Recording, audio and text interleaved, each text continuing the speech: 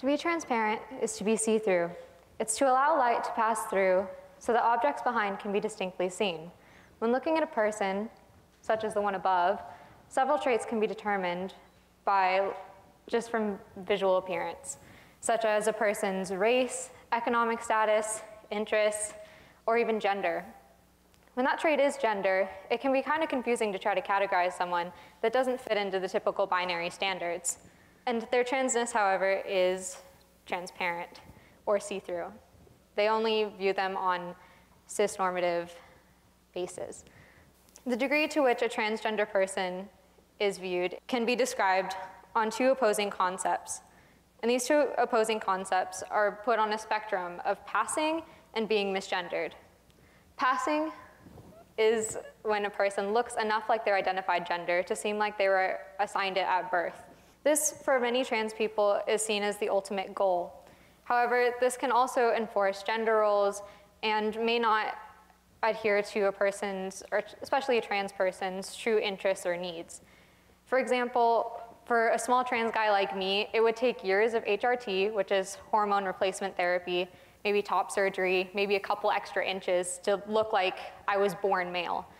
But maybe that's not what I truly want. Maybe that's really uncomfortable to go through. And this also enforces what other males, perhaps cis males, people who are born cis, or born male, should look like as well. And that's not exactly how our society works. It's a little bit more free-form than that. And also, not all trans people wish to go through these procedures. But if they don't, they have a fear of not being taken seriously and of being misgendered. Being misgendered is the fear, or being misgendered is being perceived as the gender that you are not identifying as, and it's most commonly the gender that you were born as.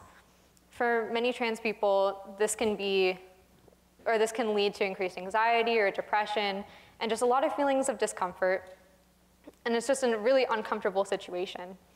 For me, when I'm misgendered, it just makes my heart sink. It makes me feel like I can't really stand up for myself, and it's just really uncomfortable. I don't know what to do in those situations. I feel like I don't have a say in my own identity. And it feels like I'm not doing good enough as a person, as a man, to be who I want to be. And due to these two concepts, passing and being misgendered, people are put on a sort of all or nothing scale. You either pass or you don't. The world sees through their trans identity and views them on only cis-normative standards, leaving behind only conformity. Even when a person is not cis, they're expected to conform to looking either fully male or fully female, and their life is completely dependent on how well they do that. Regardless of whether they're being misgendered or whether they're passing, as long as you don't look trans, then it's acceptable. I was watching a video the other day about someone who was speaking, and they were talking about how important it was for other people, like trans people, to receive medical treatment, specifically like hormone replacement therapy. And when hormone replacement therapy is given at a young enough age, it's easier for trans people to transition and look more like their identified gender. And this person was promoting this strategy because it's easier to transition through this. And if they get these hormones at a young enough age, they're able to look cis. They're able to pass easier. And he even said that they're able to look normal, and they're able to achieve beauty through this. And while this may seem good that kids, or not even kids, but people are getting them at a young enough age when they feel ready, it more expresses that we don't want, that we may be willing to support trans people, but we're not willing to support them when they look like trans people. We're more willing to support them in their journey to conforming to cis standards, that we want them to look not like themselves. For me, since I have not transitioned, it is rare for people to use my name or pronouns. Whether I am called by what I prefer depends on how accepting they are of my identity. and whether I am brave enough to correct them. Even though I pretty much look trans, a lot of people don't really go by that. Some will call me by my name and pronouns and others won't. I live by two separate identities, just depending on how willing they are to cooperate with my lifestyle. It doesn't matter who I say I am. It just matters on how they view. What matters more is that my very identity is an ethical debate. People debate over my existence while I'm standing right next to them.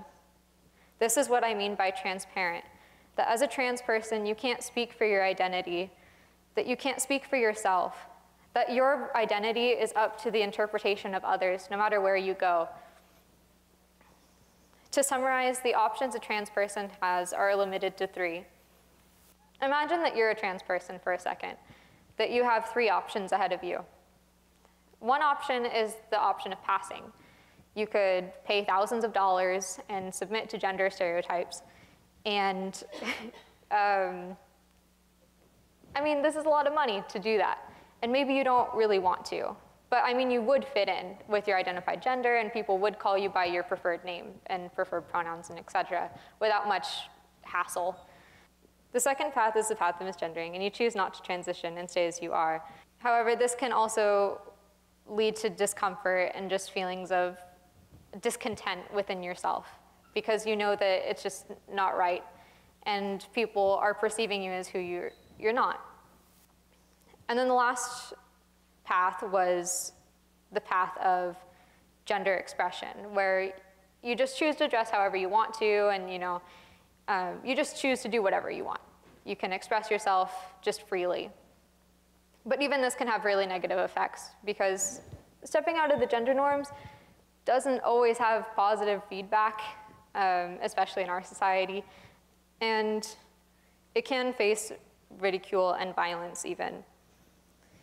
And I really want to emphasize that being trans is a lot more than just becoming a boy or becoming a girl. It's reaching ultimate self-awareness. And it's desperately trying to explain why you changed your name. And it's a game of guessing of who is accepting and who isn't. And it's having an identity that is dependent on the morality and opinions of others and the perception of others. And to achieve visibility, we can all start by just kind of accepting the more non-binary expressions. And even though from a young age we're taught to associate characteristics with maybe traditionally male and female, even traditionally male and female might be starting to step out of those boundaries. For example, it might not be uncommon for a woman to not shave her legs anymore, which was traditionally a masculine thing to do. Or maybe men more often will wear skirts or makeup. That's not something we won't see in our society today. Even these people who are taking on a more ambiguous expression, they will receive ridicule sometimes, and it doesn't feel completely safe to do so. But I want to encourage that environment where no matter what kind of gender identity you're taking on or what kind of expression you want to take on, it's okay to do that. That you can express yourself however you want and identify however you want, while still being respected in the way that you want to be. However you identify should be respected, regardless of how you want to dress. And because of this increase of gender expression in our society, it's important that we stop associating gender with appearance, because gender and appearance aren't really linked anymore. Sometimes males won't look like the traditional picture of a male, and sometimes females won't look like the traditional picture of a female. It doesn't matter if they're cis or trans. Sometimes you just can't tell anymore. So instead, we just gotta ask. And maybe it feels a little weird to ask somebody for their gender or for just how they identify, but a good way to do this is asking someone for their pronouns. Yeah, well, by asking someone for their pronouns, it really just puts somebody's identity in their hands. It lets them have a say in who they are. Instead of just assuming who they are, they're able to express themselves. And it's by asking the question, you're openly saying that you want to respect them. Instead of, if somebody was misgendering me, for example, I have a fear of speaking up, and I feel like I don't want to interrupt them. But if they were just to ask me in the first place, or if they were just to normalize it and just straight up say it, then I would feel open to it. I would feel okay. I wouldn't feel weird about it. And neither would they. It would become a normal occurrence to ask for pronouns. And I wouldn't feel uncomfortable at all. So if we normalize the action of asking for each other's pronouns, we wouldn't associate gender with appearance anymore, and we wouldn't have to worry about disrespecting anybody based on their appearance or creating discomfort within our society. Treating trans people, regardless of how far they've transitioned, like regular people, will decrease the transparency by giving trans people a voice in their identities and letting them know that we care. We all have gender identities, and we all deserve to be treated accordingly and respected. This is about promoting a future where we are all respected, and we are creating an environment where we disassociate gender and appearance.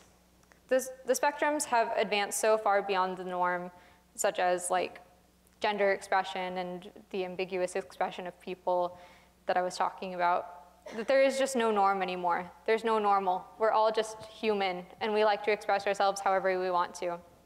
And we can't hold people to these expectations anymore.